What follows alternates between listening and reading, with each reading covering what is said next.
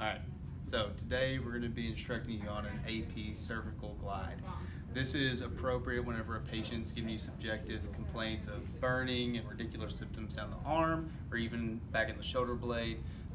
Cloward signs or referred pain into the shoulder blade and back of the neck from intervertebral disc with or without radicular symptoms. I've included a picture of those here in this video.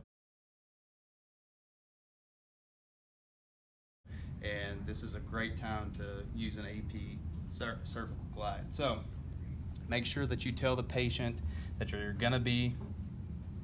not trying to choke them, but that you're going to have your hands around their neck so that they're not concerned about this. For the lower cervical vertebrae, you're going to be lateral to the SCM.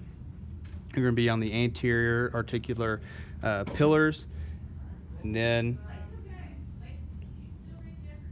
you're going to be performing an AP glide of the vertebrae.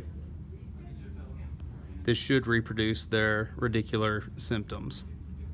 Again, then for the upper ones, mainly you're going to be doing these for the lower cervical vertebrae. You would come medial.